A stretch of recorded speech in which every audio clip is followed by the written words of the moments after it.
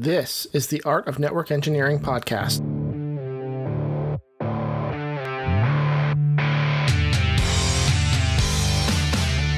this podcast, we'll explore tools, technologies, and talented people. We aim to bring you information to expand your skill sets and toolbox and share the stories of fellow network engineers.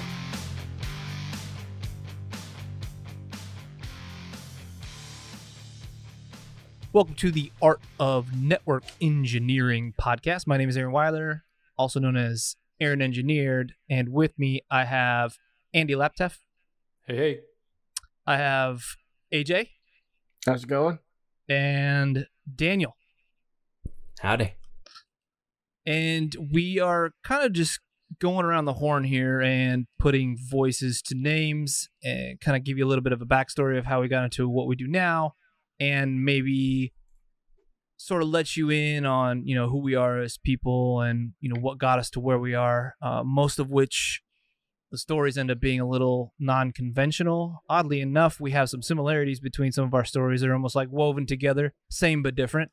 We're also all in different geographical parts of the United States of America, with the exception of two people that are in the beautiful New England, the motherland, just after this 4th of July here, so celebrating our country's freedom. And myself, Aaron, I'm down here in San Diego. AJ is up in Vermont. Dan is in Tennessee, so he's anchoring us down there in the middle of the country. And then we have Andy in Pennsylvania. So different perspectives, same room, different view, I guess is a good way to put that. We all have obviously similar interests and maybe not so obvious similar stories, which you'll hear shortly. But the whole point of this really is, like I said, just to kind of break it down and, have a conversation about, why we got into this, how that happened, and, where we kind of see that being beneficial to everybody else. So Dan, how you doing, buddy? I'm doing good. Yourself? I'm well. Thank you so much for asking. And I'm much better now that you asked me. Yeah. So tell us where you're at, dude. All right. So I'm in the greater Nashville area in Tennessee. So the area that you're in is greater than Nashville. It is greater than Nashville. The traffic is, at least. The traffic. Yeah, Nashville's kind of blowing up, right? Yeah, big time. Yeah, that sucks. I mean, that's good for you, though, I guess, if you'd ever want to venture into the job market again. But yeah, plenty of jobs around here. Plenty of jobs, which is interesting. I maybe that's just me, and I don't know, the rest of you guys can probably weigh on this too. I don't really ever think of Nashville, Tennessee as I wouldn't use the word tech hub, but like even a place that I would see like even my job, for instance, like I that would not be one of the places I would think like I would be very marketable. You know what I mean?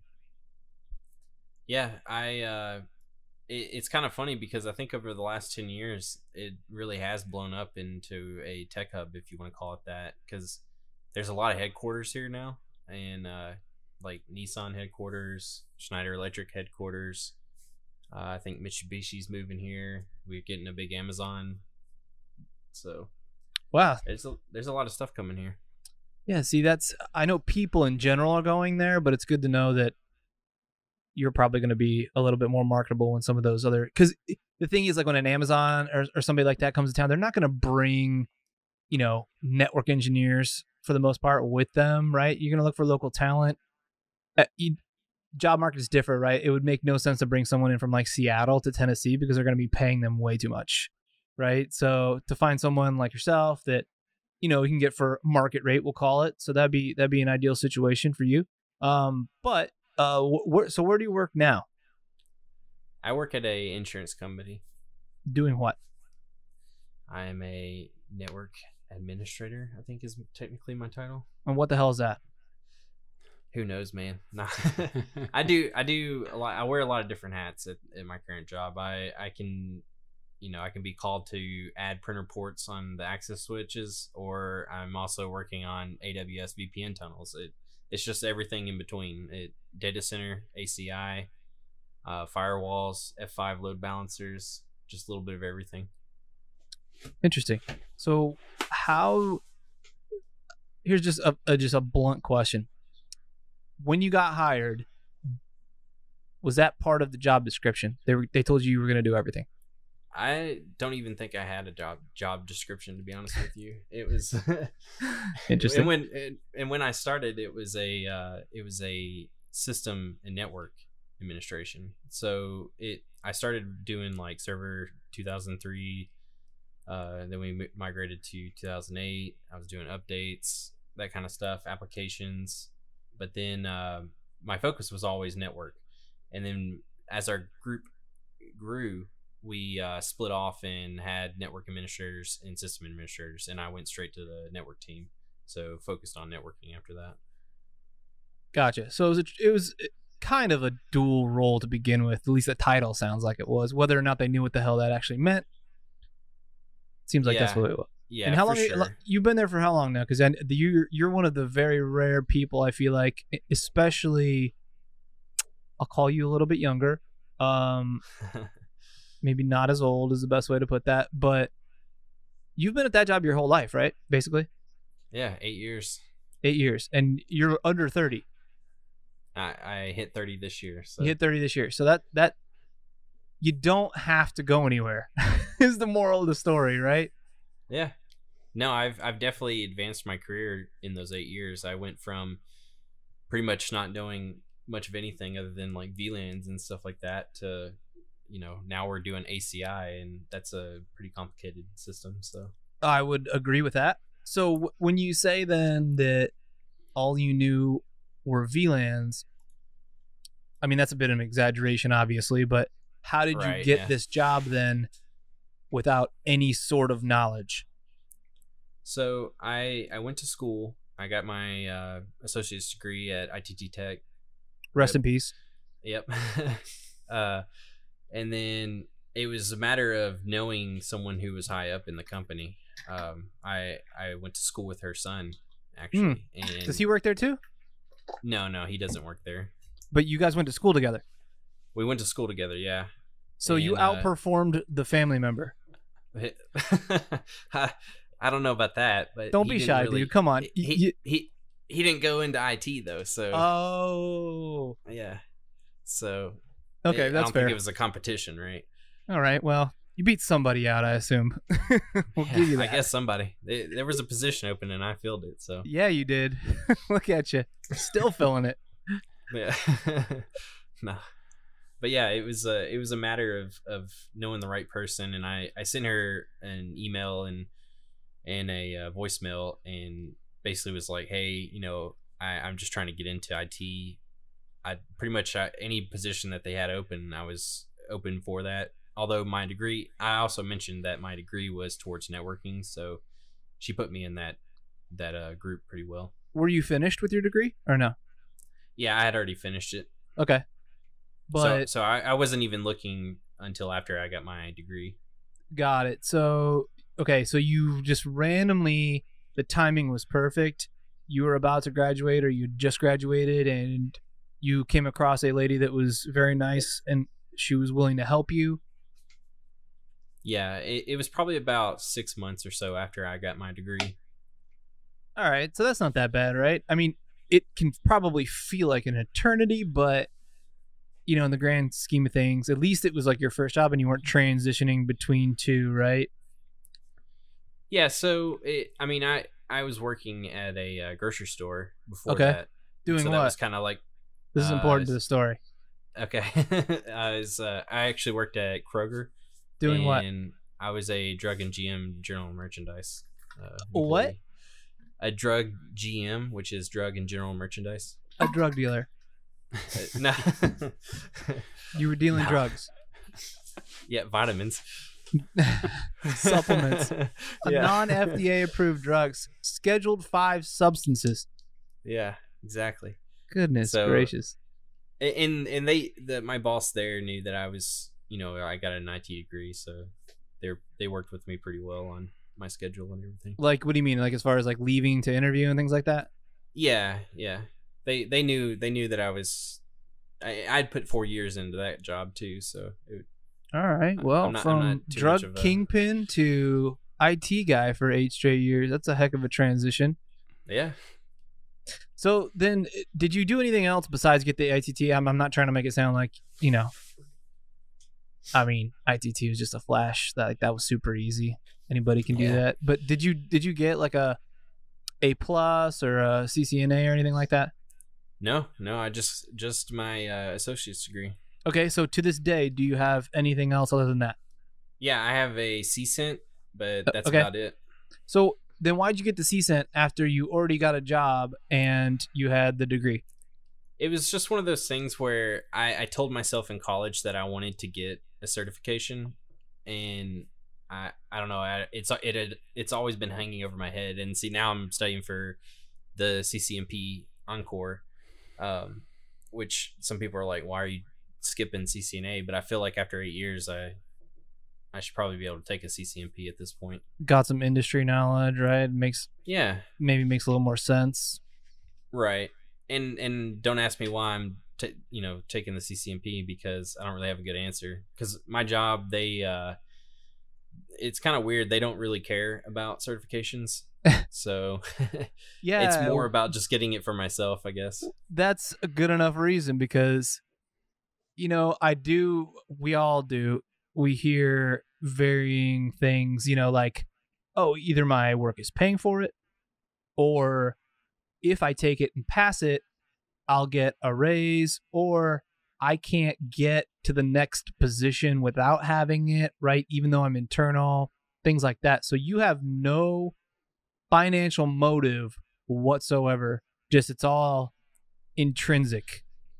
Yeah, exactly. I don't have a financial motive on it, so that's kind of why I haven't really pursued certifications up to this point. Right, because you're not leaving. Yeah, I don't plan on leaving anytime soon. So, dude, you're like a unicorn, man. Like anybody in tech. I mean, back me up on this here. Everybody loves to leave and go get more money, right? Yeah. We start to find but there's something to be said about that family. I mean, you got Uncle Jim at the water cooler.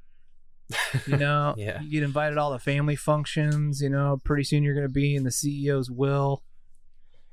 Hey, at this company, the CFO started there back when he was a teenager mowing the yard. So, wow. And now he's the CFO. So, and you never even had to mow the yard. So, I never had to even mow the yard, dude. I started inside. Sky's the limit for you, I guess, right? Right. Rad.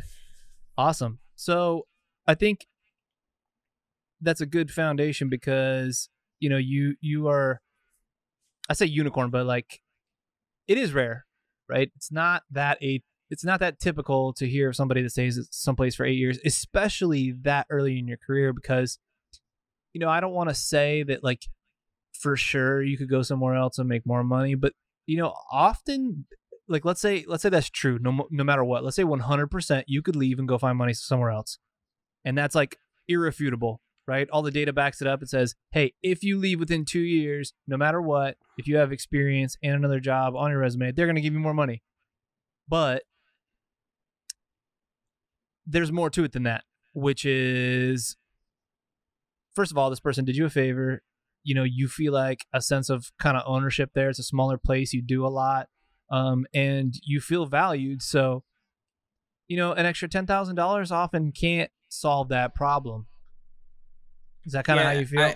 Yeah, and I look at it like, grass is always greener on the other side. Just because I get 10 grand more, does that mean I'm going to be happier? Does that mean, am I going to like the people that I work with? That kind of thing. Right. The like team a deep philosophical discussion about what is happiness, right? Yeah, right. And is 10 grand more in my pocket going to make that big of a difference? Yeah. Yep. And so for like one thing, the team I currently work with, I've been working with most of them the entire time that I've been there. Like I work on a team where I've got 38 years people in here, and then I also have 13 to, let's see here, I think the other guy, he's almost 20 years in, but we get along super well. Yeah, that's good, man. Yeah, that's like I was saying, like a brotherhood, right? Like a family type. I know I was joking about the CEO putting you in his will, obviously, but I mean, that's just kind of like an exaggeration of what it actually feels like, which is you guys are I mean, you know each other. You probably know each other's families, right? I'm sure of that. Yeah. Right. Yeah. So there's no price tag to that, right? Right. Some of us don't have offices, right? Like pretty much all of us right now. But yeah, we, you know, I would like to have something like that. Maybe not to that extent, but I think I'm somewhere, maybe not in the middle, but 30% of that I would like. You know, at least one or two people that I knew for a long time. It just kind of seems to fly in and out, but yeah, man, no, that's good. That's a good story to start with. So we appreciate you sharing. The exact opposite story, however, is probably, I'm gonna say Andy here, because he started going to college and then quit immediately because he hated it. Andy, first off, where exactly are you, so that we can kind of put a geographical pin, so we geolocate your IP address?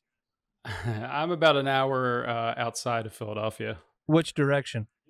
Northeast. Northeast. Are you in Scranton? I'm close to Trenton, New Jersey.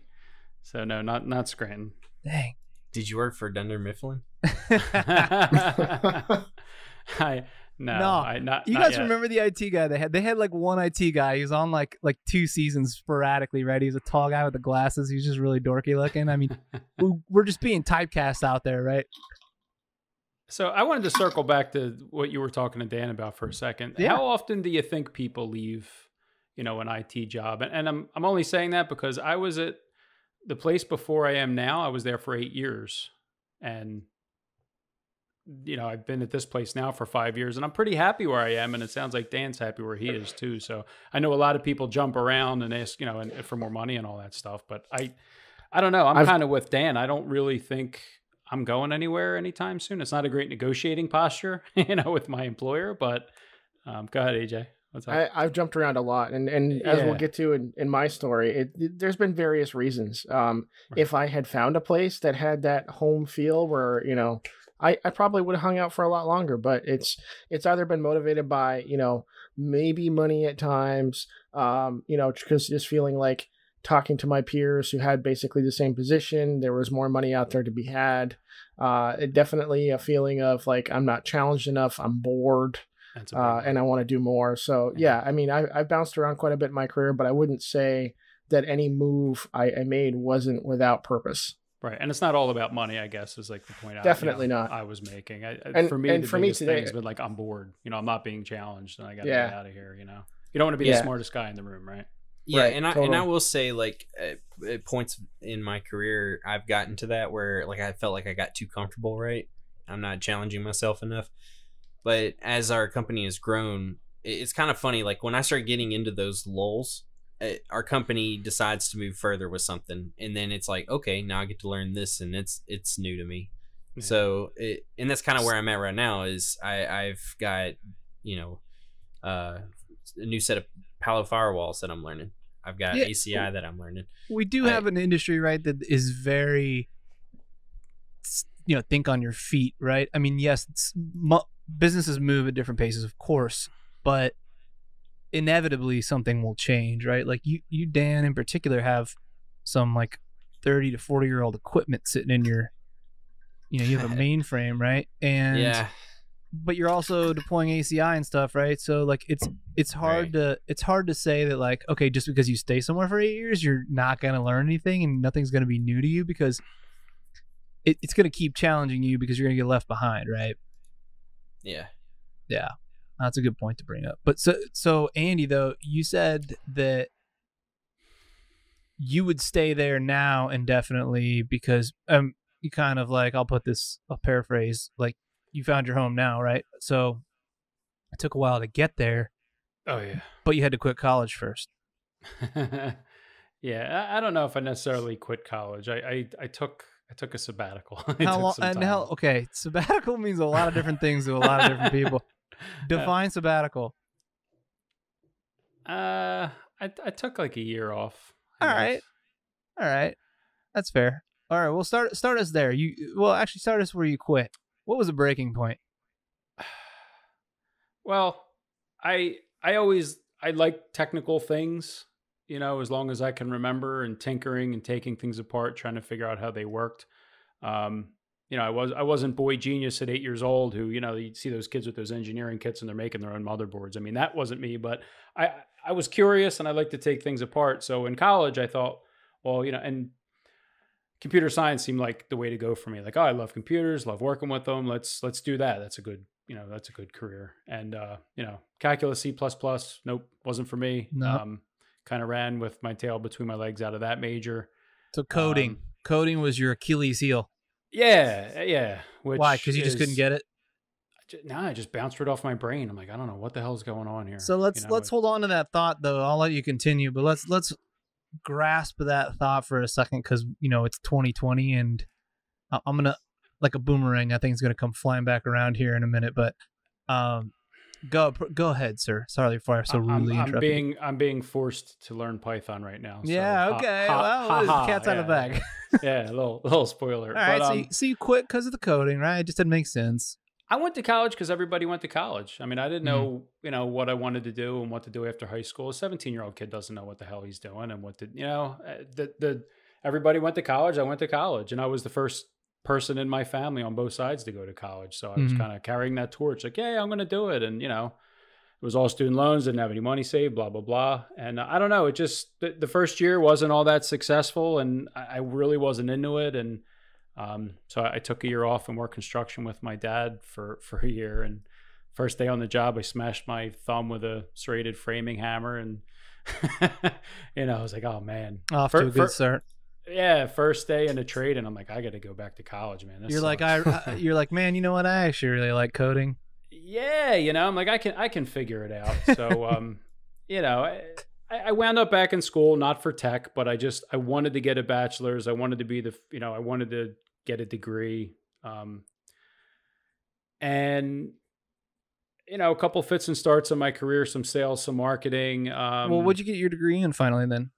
It was a bachelor's in like communications. Okay. I'm even embarrassed to tell. Like, I was studying advertising. Who cares? It's not embarrassing. Well, you know, it's embarrassing for me because I skip every ad that I can. Like, you know, a guy who spent a lot of money in college studying how to work in advertising, and I can't stand ads. Well, you know how they make the sausage, so you don't eat it anymore.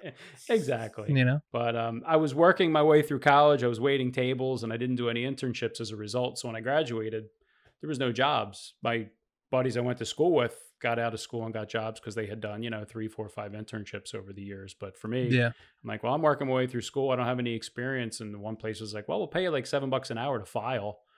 I'm like, dude, I got like 40 grand in student loans and rent and car insurance. Like, $8 an hour isn't going to cut it. So, you know, I wound up in some other, you know, my college career wasn't all that glorious or successful, but I found my way back into tech. I got a job at an ISP as a cable guy. Yep. And, you know, I loved it. I loved what we were learning. I loved the technology. I loved the challenge.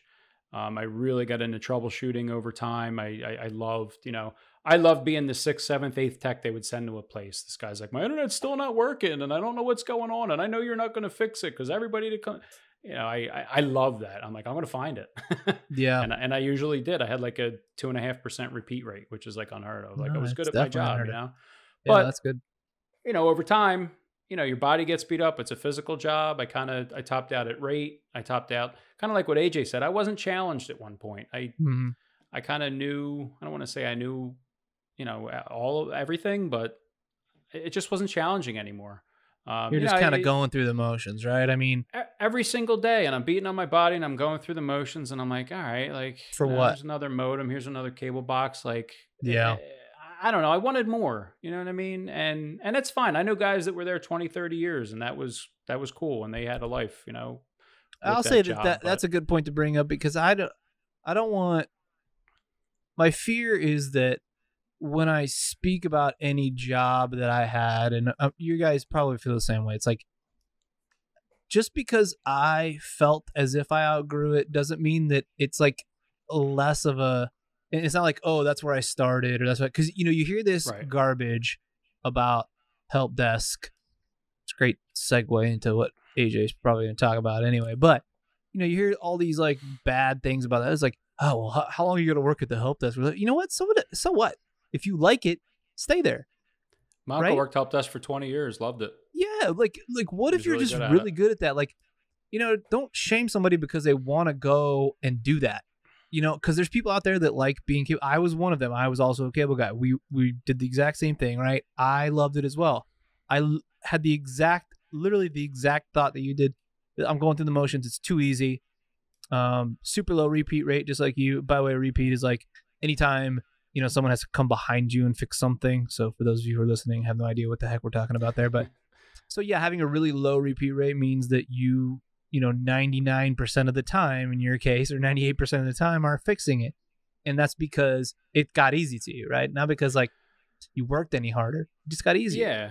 And it doesn't mean that those guys aren't as like, they're still good. Like you said, and this is kind of like obviously striking a chord with me right now, but I just want everyone to know that it's perfectly okay to stay a cable guy for your entire life. System tech, line tech, head end tech, you know, help desk person, whatever you want. There's nothing wrong with that, as long as you're happy. Absolutely. And rant. Yeah. Sorry. As long as you're happy. And I guess my happiness was, you know, decreasing, you know, the longer I stayed there. Yeah. I really didn't see a career path. You know what I mean? You top out at rate, you top out at responsibility, you're not challenged anymore. And they're like, well, you can go into management, take a pay cut, give up your overtime. And, you know, maybe in 5 years you'll start. Yeah. But I mean, that's the career path. You know what I mean? Yeah, right. Could be traditional career path, right? Go climb the quote unquote corporate ladder. So you're a cable guy. You're like, I'm topped out. I'm making as much money as God, what a problem to have, huh? I'm making as much money as they can possibly pay me. Although that sounds cool, it's really not a whole lot anyway. But you're working nights, weekends, holidays. I mean, you're hustling to just try to do that, you know, be normal, basically. What you might feel is normal, right? So now we're in a circumstance where we're thinking, okay, maybe that 10 grand look over at that other place is something that would make me happy, right? So where did you go from there? Yeah, well, my body, not only I wasn't challenged, but my body was also getting beat up. So physically, yeah, you know, you're carrying heavy equipment, you're climbing poles, or it's very physical. You're digging ditches. So, a buddy of mine was going to school for CCNA. He was going to Cisco Networking Academy. He was the second person in like 6 months to mention it, because I was probably having this conversation with them I'm having with you. You know, I'm kind of bored of the job. I want more. I'm ambitious. Where can I go with this? I have transferable skills. I just don't know where to take them. Like, dude, you ought to look into the CCNA. We're putting devices on a network, and there's somebody somewhere managing this network, and they're called a network engineer, and they get paid more than us. They sit at a computer. They don't climb ladders. Rad. Okay, I'm in. Where do I sign? Like, yeah, all right. So I sat in on a class. He asked the instructor if I could come, and the instructor's a CCNP, really nice guy. I sat in, and I loved it. I was fascinated. It was really difficult, but I'm like, I think I can do this if I apply myself. You know, at the same time, I fell in love with a girl who's now my wife. So she had a good career. I wanted one. I want to be able to provide for a future family. So there was a couple things feeding into it. But I signed up for Cisco's Networking Academy. I spent 8 months there, bunch of money. We started a study group at the time, which was fantastic because I was having a hard time. Quick plug, study group. Shout out to your first one there, because obviously you got a CCNA from it. I don't want to spoil that, but we have one now that I believe everybody in here, and myself included, at least twice now have been in for the CCNP. So if you want to get in that, just link up with one of us on one of the social media outlets. Anyway, sorry, continue. It's all about the journey. It's all about the journey. That's where you'll find them. But yeah, we're getting to the good part. So I failed the CCNA a bunch of times, but I had a lot of support from my study group. They hung in there with me. I was the last person to pass in our study group. And, you know, they all kept signing on. They didn't have to. They passed. They were done with it. But they hung in there and they helped me. And it was fantastic. And I was applying. I was looking for jobs with CCNA in the description and the requirements. Mm-hmm. And there was an internal posting for the NOC at the ISP, their national NOC. And I applied, and they blew me off. You know, well, they're looking for somebody with WAN experience. You're not what they're looking for. And I knew this is where I needed to go. It was in the same company. I felt like I could bring my physical layer skills, you know, to a break fix, you know, scenario. And, you know, it's how do you get that first job, you know, without the experience? And I thought, well, because it's in the same company, maybe I can leverage that. Yeah. You know what I mean? Maybe I can maybe that's a foot in the door. It's good. It's good. So that was my thought process. And they blew me off, and I followed up with the recruiter every 2 weeks for months until I finally got myself in front of the hiring manager. And, you know, it was terrifying. The technical interview was really tough. I didn't know a lot of the technology. You know, an ISP network's pretty intense. And I'm like, I know EIGRP, you know, and they were, Yeah, we don't use it. yeah, I know. It's crazy. But, you know, I got they offered me the job, and they told me, like, we've never hired a cable guy here. We hire computer science majors. And now wait a minute. And this is at the ISP. Correct. The one I currently work at. Yes, sir. So they offered me the job, but they gave me the caveat that, like, you're going to have to prove yourself. You're going to have to earn this. We're going to give you a shot. You're hungry. You're passionate. But we also know you're not our typical candidate. So they liked me. And Well, they that saw goes that to I show was... you that you don't, guys, gals, animals, whoever's listening, you do not need to read the job description as if it's the 10 Commandments to get into heaven, right? These are, it's like when you go to the car lot and you see the manufacturer suggested retail price, right? You can get the car for lower than that. You don't have to pay that full price. The CCNA was all I had for that job That's it. posting. So you had it at this point, right? They gave you a chance. They saw you were hungry. I had it. Yeah, you had it. They saw you were hungry. They were like, look, you're not good enough on paper. Right. However, you did an awesome interview because I could tell you care. You're passionate. So remember that. That's a good tip. AJ will probably echo that as well. Absolutely. And then you get the job at the knock. You're not at the knock now. Why'd you go? Two questions, two-part question. Why'd you leave the knock? And are you still working at the same company? So why I left the knock was, over time, I started to get better and better at the job. Okay, same story, right? Started to rise up through the levels. I was Okay. less and less challenged. I'm like, oh yeah, there's an alarm and spectrum. I can create a ticket. I can dispatch a tech. Yep. Uh-huh. So then you found yourself in the same position, right? I need after more, a couple of right. years, you learned it. Yep. So a recruiter reached out to me on LinkedIn, said you're a perfect fit, blah, blah, blah. Started talking. I liked the guy. We talked for an hour and a half. And it was the same kind of thing. He got me in front of the hiring manager, and I bombed the technical interview. So I thought they gave me 10 things to do in GNS, and I couldn't do most of them. It was supposed to be a half-hour interview. I think I was there for close to 2 hours. Do you remember any of the things they had you do, just real quickly?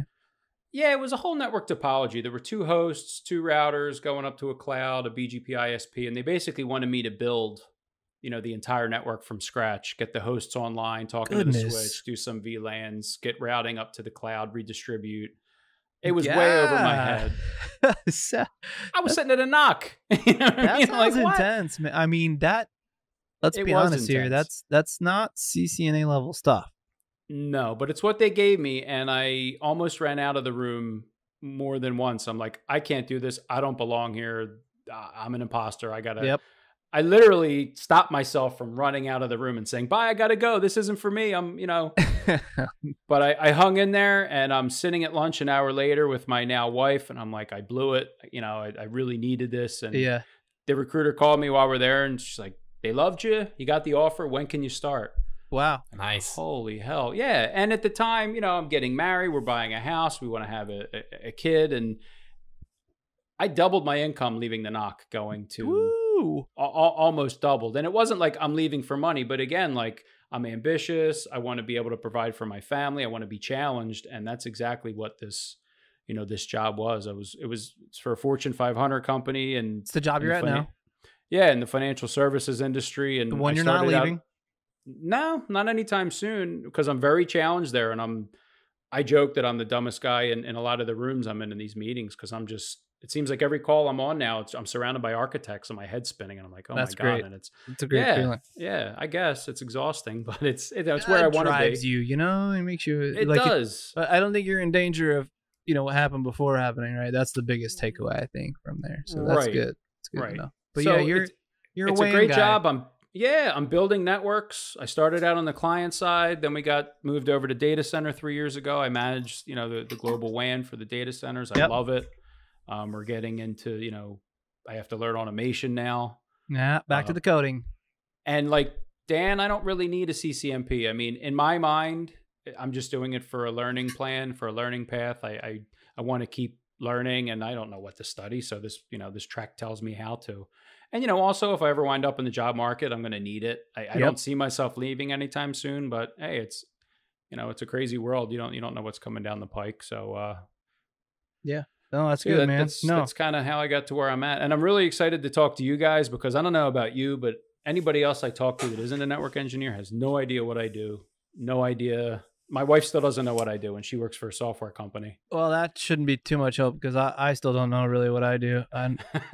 So that's not going to be able to provide much help there. But yeah, no, that's cool. I mean, I have a similar, not so obviously since you don't know, but Andy does know that I have a similar story to his, and I'll share that too. But right now I want to kind of get to AJ, because he lives in Vermont. He does not, contrary to popular belief, just sit around and eat Chunky Monkey all day, which is it's a Ben & Jerry's ice cream, guys, if you don't know that. And is it Chunky Monkey? True. Yeah, Chunky Monkey. Chunky Monkey. Okay, Vermont. First of all, where's Vermont? In New England, north of Boston, south of Montreal. So right next to good old New York. You're in the top right corner for those of you playing along at home. Yep. All right. You're not in a major metropolitan area. Definitely not. Okay, so there are more trees than people. At one point, there was more cows than people. And I'm talking like recently, within the last decade, that finally changed. That's a really rad stat. It's pointless, but it's like, if you ever traveled, I live in California. If you ever traveled out here and said something like that, you would blow everybody's minds. I mean, we have a lot of cows out here too, surprisingly. Wisconsin, you guys ain't really nothing. Quit trying to pretend like you're like the cheese capital. You're not. That's just funny though. I love those. You got anything else random that we need to know about? A lot of random manufacturing, actually. It's really weird, like the sleeper places that are up here. Like there's like you know that company Nokia in Hakkapeliitta, like one of their world headquarters happens to be like a town over from me. Whoa.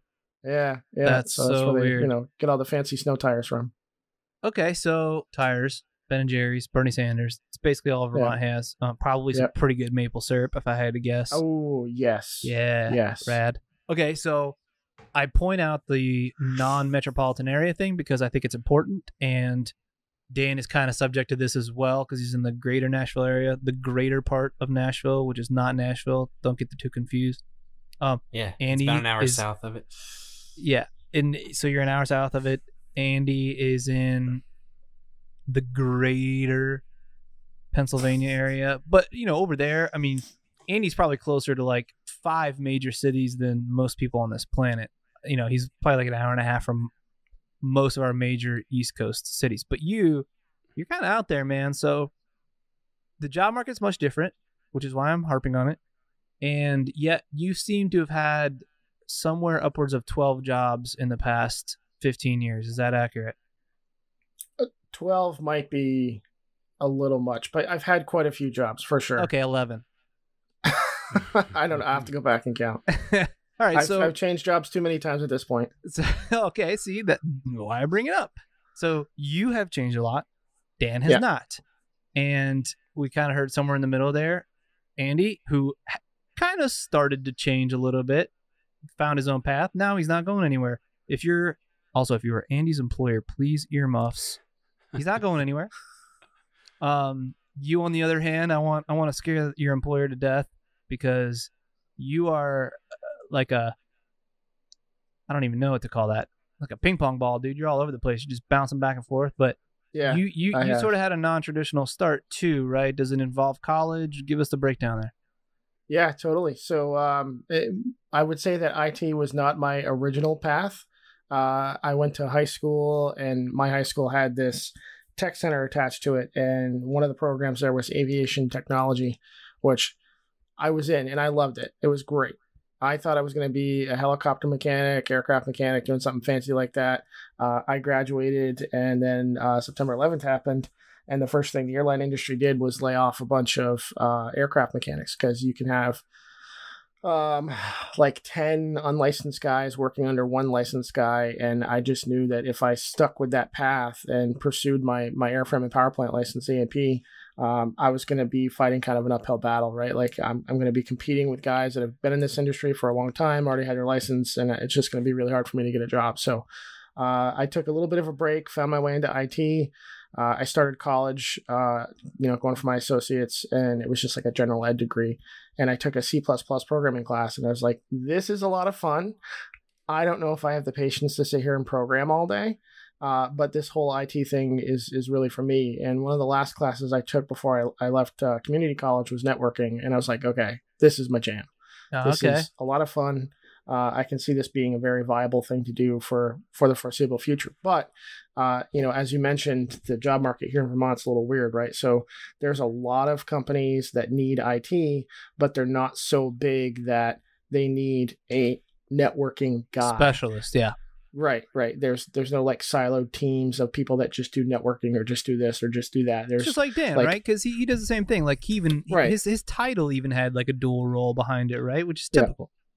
Yeah. So it was like a jack of all trades, master of nothing kind of thing for many, many years. And I bounced around. My first IT job I got in because I was hungry. I was still going to college full time. I was going for my bachelor's to get a bachelor's in networking and information security. And, I was working full time, but it wasn't in IT. And I was like, I got to get some experience. I got to break in.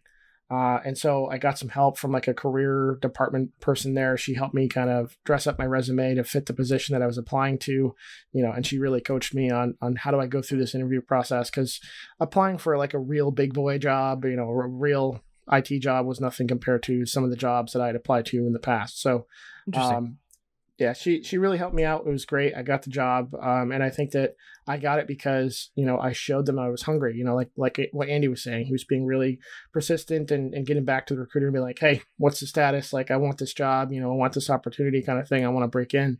And so I didn't pester the IT manager that I was interviewing with, but it was definitely look, I know I don't have the experience. I know I haven't worked anywhere, but I have a home lab. I'm studying to do this. I volunteer and do IT stuff on the side. And here's where the little bit of experience I have can tie into what you're looking for. And here's so how I can help you. You didn't, at this point, I just want to clarify and level set for everybody.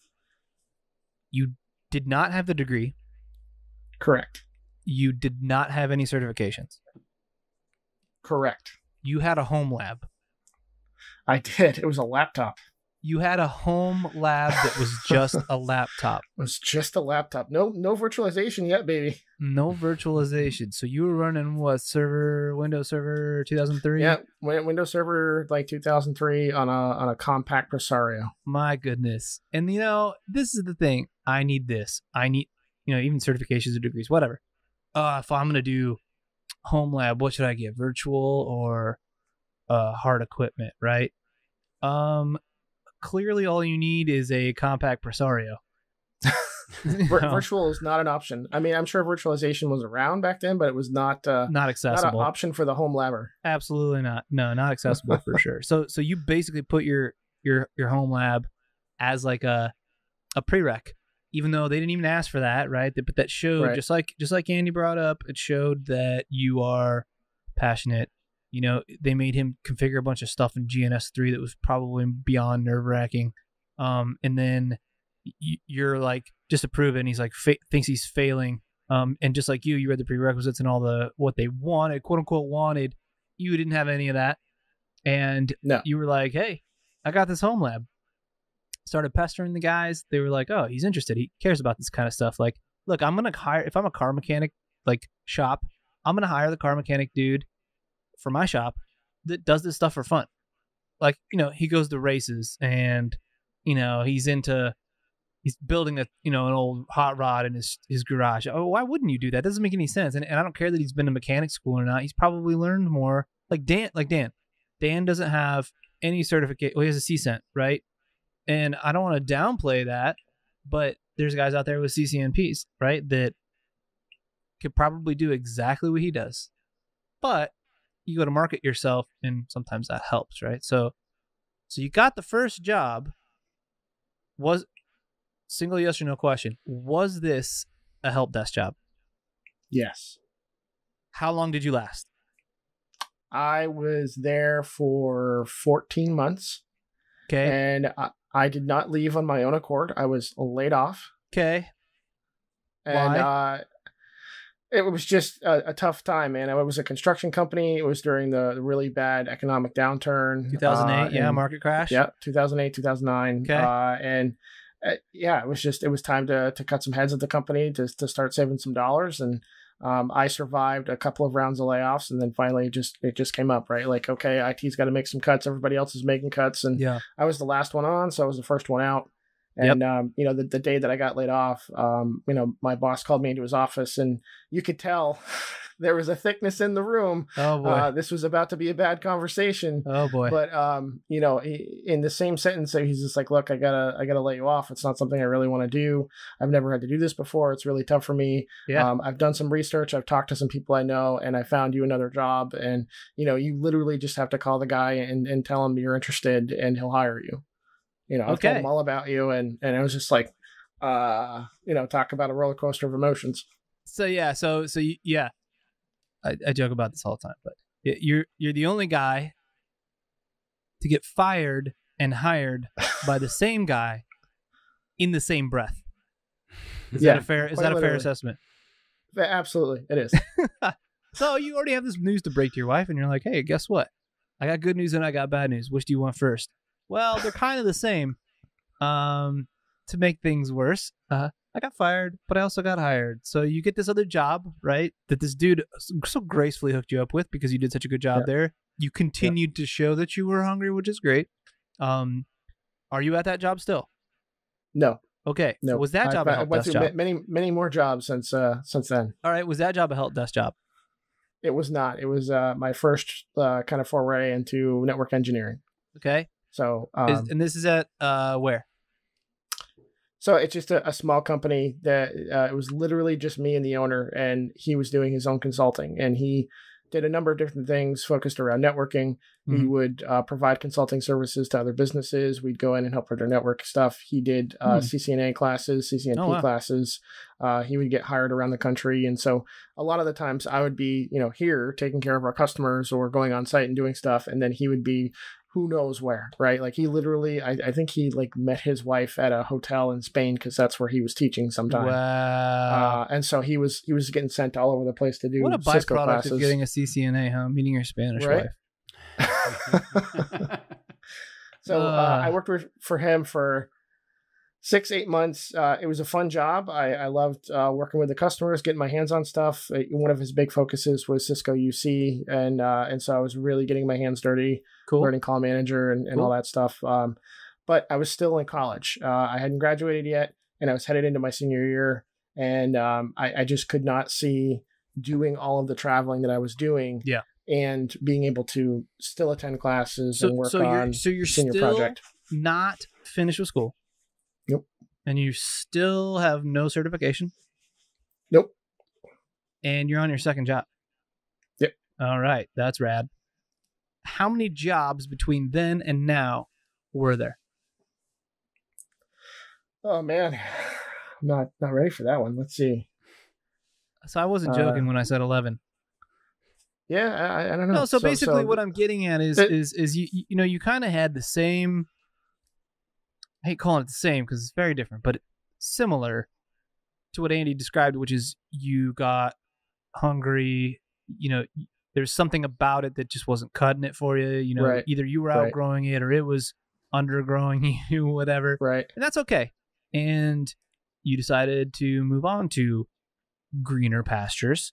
Or as Dan said, the grass is greener on the other side. It's not always true, but in your case, you almost ran out of grass to eat. So by default, didn't matter what color it was, you had to get over there because you had to eat, right?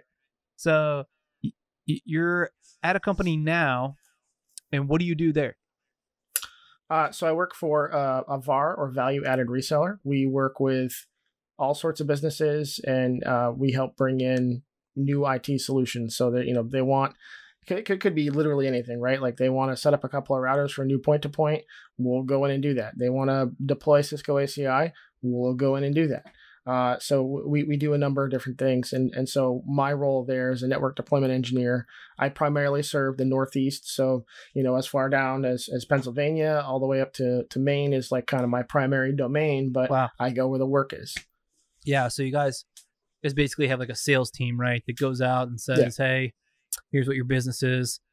Here's what you could benefit from. Here's what we can do. Here's how we can accomplish that. And then you're the one that goes in and does all the dirty work, right? Yeah. I don't do a whole lot of pre-sales. I'll sometimes jump in, and it's usually just kind of like a show of force thing, right? Like, see, we got guys that do this. They know what they're doing, and they Ask can them definitely come in and anything, install right? this. Yeah, exactly. Yeah. Gotcha. So that's cool because, you get to see where Andy and Dan see one network all day, every day, same one. You get to see a bunch. Totally. Right? And you get to mess with I say mess with them. I don't want to scare any of your customers, but you get to play with it. So, yeah. And it's different every time. I definitely have intimate knowledge of a lot of different business networks that of various customers. And it's really cool because they're all doing the same thing, right? They're all moving data, but they're all doing it in very different ways. Yeah. And there's just so many different things that can affect that too. So you do have your, what now? You have a CCNA? I have my CCNA. I have a couple of VMware certifications, nothing major. I'm currently working on CCNP Encore. We got one. And got one. I did. You did. I forgot a certification. My friend, you have a CCDA. Oh, yeah, of course. I'm staring at it. It's right in front of me. It's right in front of you. Yeah. I got my CCDA. See, even you overlook it. Like, what does that tell you? I know, right? I put it in my email signature and everything, man. I'm proud of that sucker. Yeah. Well, I think it's a big deal for you because the job you do is very design oriented. Not like you're the one designing things necessarily, but I think what design teaches you is, this is called the art of network engineering, most of which is a science because things are there. Like the other two gentlemen that we spoke to, Andy and Dan, they have a very static network, right? Things do change, but not like they do for like someone like you and I, right? Where we're just constantly looking at new things, and there's an art to that, right? Like there's an art to figuring out every time, something new. Like, okay, what am I going to do with this, or how am I going to do that? That does. Not saying that doesn't happen elsewhere, but you know what I mean. I didn't want you to gloss over that because A, I know you have it, and B, I think it's important because C, I have it. Guess what? I'm selfish. So there. I want to be AJ when I grow up. Yeah, same. Yeah, I don't know, man. I'm trying to get them VMware certs, man. That guy's super helpful.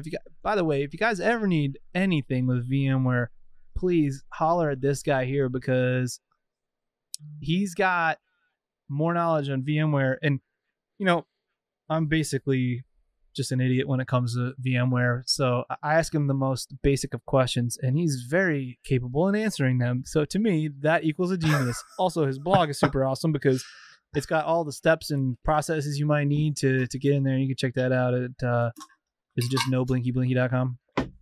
Blog.noblinkyblinky.com. Blog.noblinkyblinky.com. We'll put links in the description. Yeah, there you go. And he's holding up the No Blinky Blinky sticker. I have one on my laptop next to me too. So we're out here repping the set, so to speak. So yeah, if you ever need any VMware stuff. So very diverse set of stuff that you have under your belt. But yeah, I just wanted to make sure that you mentioned the design thing because it's near and dear to my heart. Just like Andy talking about being a cable guy because I'm selfish. So there you go.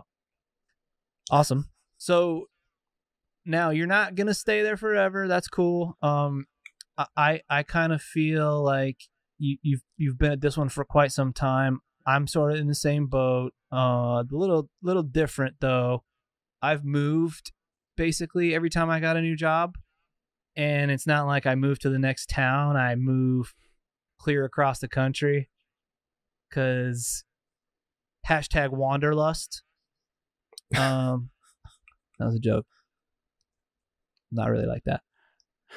Although I did move a lot when I was a kid, so that it makes it a lot easier for me. Obviously, my wife hates it, but is what it is. But yeah, I started out, I'm in San Diego now, and I started out in the Midwest, closer to Dan, as a cable guy in St. Louis, Missouri. And I negotiated the heck out of my $12 an hour salary because everybody else was getting 11, and I had experience. And I was trying to work at the cable company, you guys, for years. I could not get a job. They would not hire me. I found out later that the job that I was applying for was at our one union shop in the entire company. So it was a completely different process. Everybody there made the same amount of money. It was a very strange situation. Not knocking unions. I'm just knocking this particular shop because they would not hire me. I eventually got hired. Shout out to Dan Meaner. And it was almost like it opened the door to why my internet was the way it was at home, and I thought that was the coolest thing in the world. I made the sausage analogy earlier, but it's literally like that, right? Like once you see how they make the sausage, you probably stop eating it. But in this case, I was the guy that went home every night and was like, no, actually your internet is not slow because of that, so good try. And wireless wasn't really a thing back then either, so that was like new. And so here we were, just like every other average consumer, like trying to help them figure out, oh, do you have a 900 megahertz baby monitor perhaps? Look at that, super genius. I'm basically Albert Einstein, guys. You're welcome. I fixed that problem for you. Stupid stuff like that. But I think Andy hit the nail on the head when it was like, you're the guy that's getting called out as the 8th or 9th guy out there because nobody else could fix it, and then you find it super easy. I mean, really, at the end of the day, all you had to do was rewire the whole place, and 9 times out of 10, that would fix it because nobody wanted to do that, and that was the hard thing to do physically, and that would fix the problem. But you'd have guys swapping out modems nonstop, and that was just kind of frustrating. But, and then there's just other stuff that you were just so good at, and you didn't realize it, and you kind of found yourself in I guess best way to put it is like a league of your own. So, I became like one of the first business techs that our company had. So that was a cool, like new and exciting thing, right? It's the exact same thing, but it's out of business. So you get to see lands and stuff, right? Doctors' offices and car dealerships, like basically everybody's first job that they had here. Like I was the other side of that, right? Obviously other than Andy. We were the guys that were going in there and we could see everything that you're doing. Like, oh, why is it you have this switch here, this router? I had no idea what I was doing from a LAN side. Zero clue. I could tell you that there was 2 IP addresses and a /30. One of them was going to be the gateway on your modem and the other one was going to be the IP that you got. I didn't know why. That's all I knew. Call it enough to be dangerous, but it's not really a term that applies there. That was not dangerous whatsoever. But that job as a business technician is what got me a job as a trainer because someone needed to train business technicians. So there I was, all of a sudden a trainer. And I got to be the guy that taught the cable school. You had to do all the nitty gritty. You had to climb telephone poles, right? Teach people how to climb telephone poles with spikes on their feet, to troubleshooting the Wi-Fi in Best Western, right? I mean, it just runs the gamut. It's crazy. But it's a lot of cool stuff. So I think being a trainer is very similar to what I do now, in that you have to know your audience.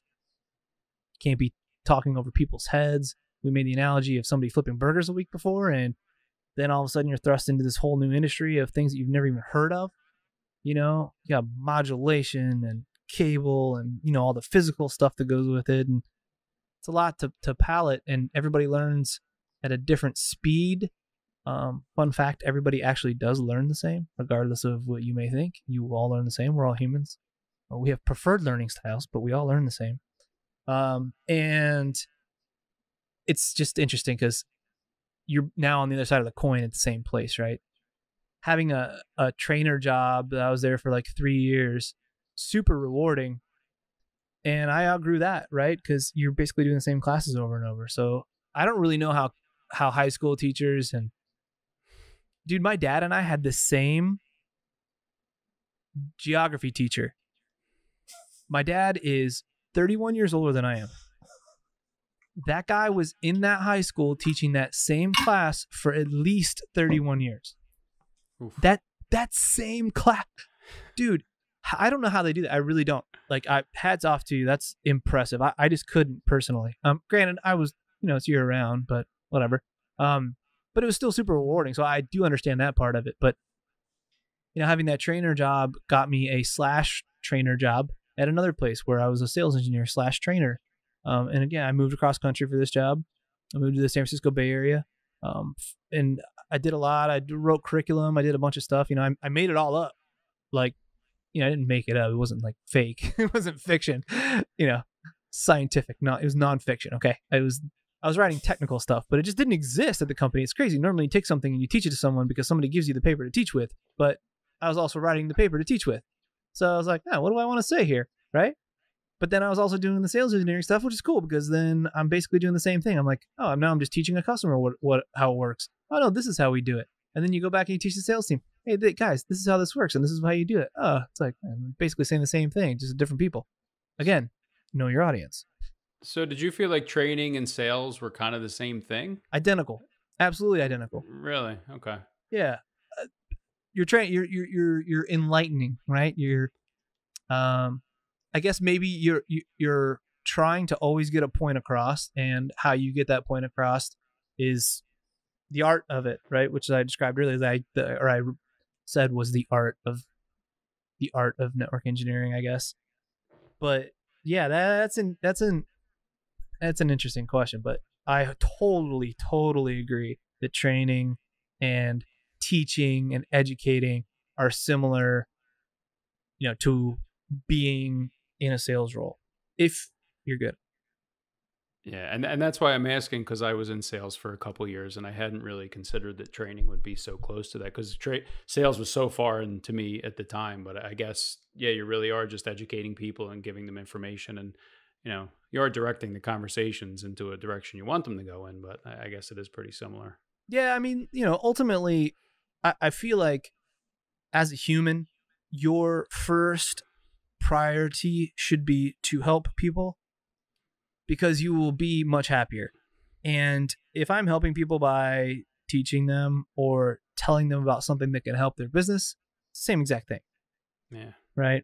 It's teaching, it's helping, it's all that. So, there's a nasty kind of like, I guess, like dark cloud that falls around sales folks that could be a little bit annoying that, I mean, I'm not personally a salesperson, but I do. And it probably depends on what you're selling. I was selling used cars. Okay, so that's the one, right? Right. And everybody always says used car salesman like it's a dirty word. Yeah, and there's a good reason that they have a bad rap. So when I hear, I've never met a sales engineer. You know what I mean? So I'm curious to what that job is like and and what you do, because sales is dirty to me. But I understand what you're doing isn't. You're not lying to people and manipulating them so that they can buy the only car they can afford on the lot when it's a piece of junk. That's the downside of used car sales. Right. When you're trying to get rid of something. So being a used car salesman is like you're trying to get rid of something, right?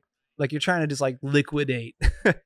Here it's, and I'll say this about my sales folks that I've supported in the past and that I support now, especially, they're professionals.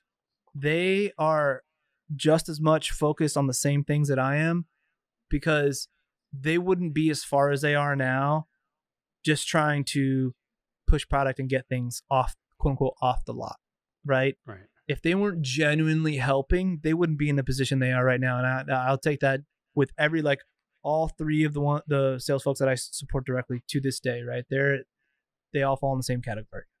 So when do they bring you in? Because you're the technical guy, right? Like they're the sales guys, but then they need you to come in and explain technically and talk to the engineers and stuff. Is that when they bring you in? Yeah, I mean, I would talk to like a guy like you, right? Like if they pulled you into the thing and you might have questions like, hey, I want to get a point-to-point circuit between my data centers. What are my options here? I currently have XYZ company that happens to be a LEC, which is a local exchange carrier, right? Like the traditional telco. And then I would say, okay, well, we can give you this. This is what the technology is that provides that link between the two. Maybe even things like, hey, this is where it's coming in the building, so that it's not anywhere near what your other stuff is coming into the building, right? There's just a bunch of different things, which is the art part of it, which is so cool, right? Like, hey, what are the constraints? What are the budgets? And it's all stuff AJ and I learned in that CCDA thing, which I thought was always so rad. I use that stuff to this day, like almost daily. Like, do you remember that first part of that book, AJ? It was was very process driven stuff, which was usually you're kind of like, come on, don't give me this crap, right? Yeah. But it was like organizational goals, organizational constraints, technological goals, technological constraints. All of those are completely different, and yet they almost like influence each other. And most decisions are money driven by someone who's not in like a CIO or CTO role, right? They're coming from CEO and they have a budget and they've got to find out what to do, and then I help them find out what that is from us, right? So I did learn a lot from that, so that's cool. So again, shout out to the study group though, because we need to be getting those certs and staying on top of stuff, guys. Which is why I got the Juniper one too, because we have Juniper stuff in our core. So I'm currently a sales engineer now. I support our Fortune 50 company, Fortune 50 accounts, Fortune 100 accounts. So companies like Andy's, and I directly interface with them whenever my sales folks, to answer your question, kind of like if it's like a first meeting situation, it just depends on the audience. But I like to go typically all the time.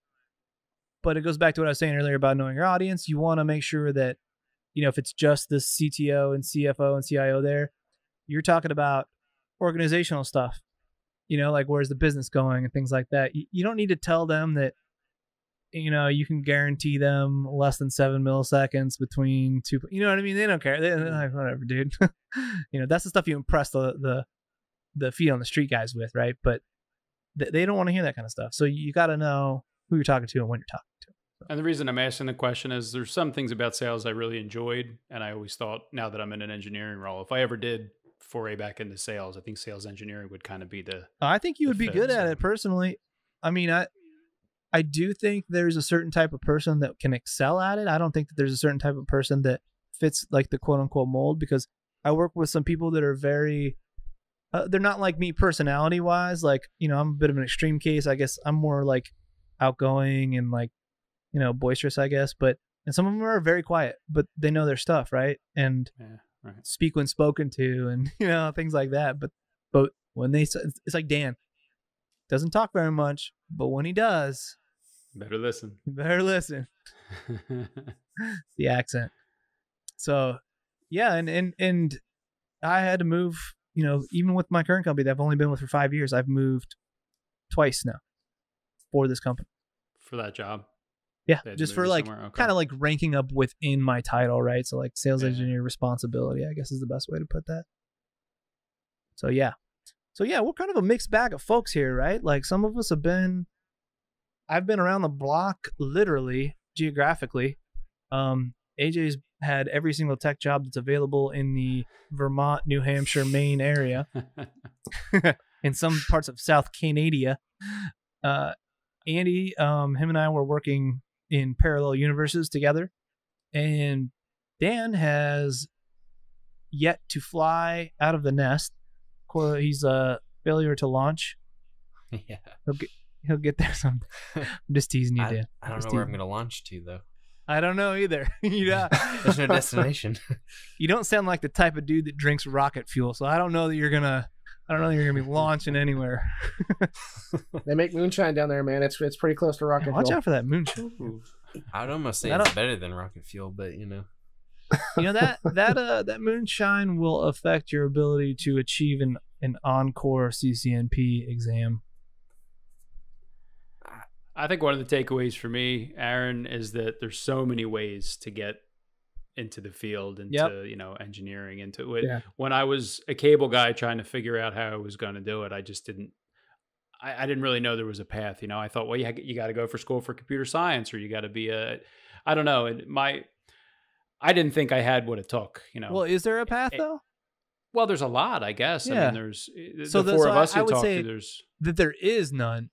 There's so many that there is. It's almost like, all right, if there's like a bazillion paths in front of you, it's like, where's the spot between the paths, right? There isn't one. It's just like one big open area. Yeah, like if you're out there listening and you're like, oh, this, I'd like to get into network engineering, but I don't know how.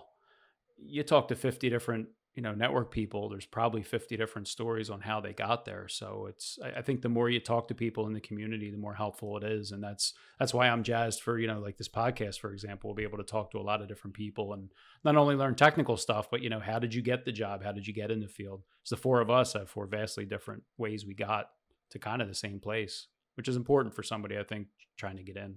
Yeah, I think it's important to say that just because there's no wrong answer, there's also no right answer, right? So there's no 100% this is how you have to do it.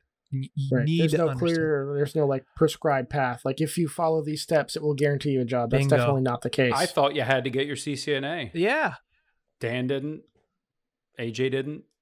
So, hey, get a CCNA and get a network engineer job. Maybe not.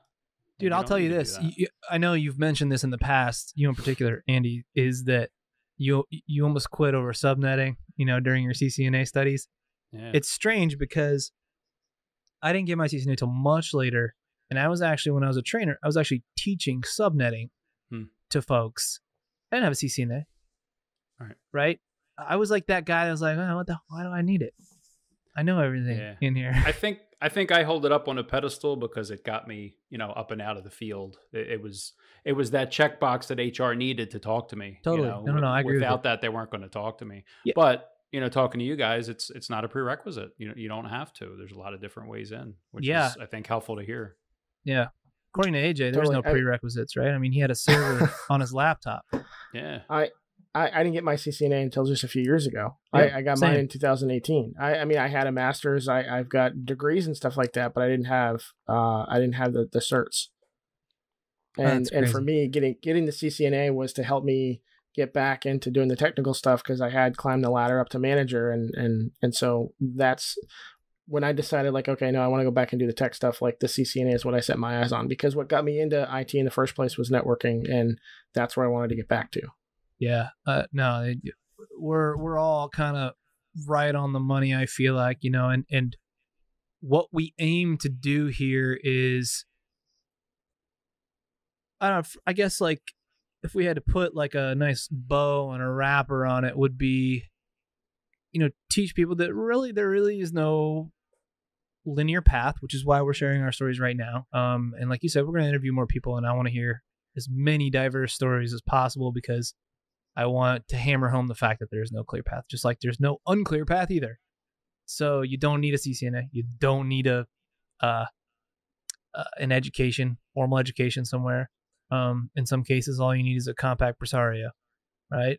You have to just want it. That's really what it comes down to. If you want it bad enough, you'll find a way. So we're going to do tons of more topics, more specifically on things around that, like, maybe what you should or should not be thinking about, what things can help you.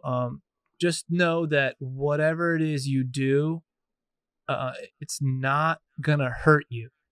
So, like, if someone tells you not to get something, just know that, like, having that is not gonna hurt you. Like, if someone tells you not to get a CCNA because it's worthless, having the CCNA is not gonna disqualify you from getting a job. So that's kind of a ridiculous statement. So anyway, I just wanted to make sure that I got that point across, because even Dan, when it has a CCENT, we all have some sort of, entry level certification out there. So good food for thought. But yeah, we'll dive more into that stuff, and we'll get to kind of the nitty gritty of, how we get things done and how to get you to where you need to be as a maybe not just a working adult, but as a person in general.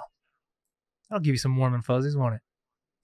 So, like we mentioned earlier, if you guys want, just follow us on any of the aforementioned, either blog.noblinkyblinky.com. Check that out. That's AJ. If you love to read about cool stuff, Cisco Live, he does all that.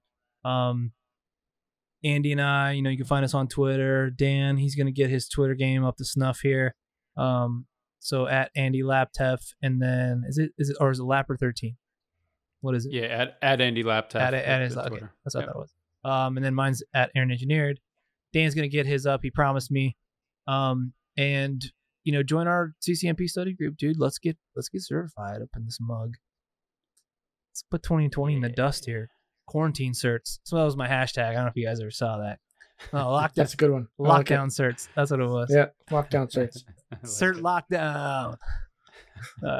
Maybe I should have been in marketing. All right, well, We're all in marketing. We all of us. I speak for all of us when I say this. Thanks for listening. Make sure you subscribe to whatever medium it is you're listening to this on, whether it's Spotify or iTunes or whatever. And looking forward to talking to you guys in the next one. See ya. Hey everyone, this is AJ. If you like what you heard today, then make sure you subscribe to our podcast on your favorite podcatcher. Smash that bell icon to get notified of all of our future episodes. Also, follow us on Twitter and Instagram. We are at Art of NetEng. That's Art of NETENG. You can also find us on the web at artofnetworkengineering.com, where we post all of our show notes. You can read blog articles from the co-hosts and guests, and also a lot more news and info from the networking world. Thanks for listening.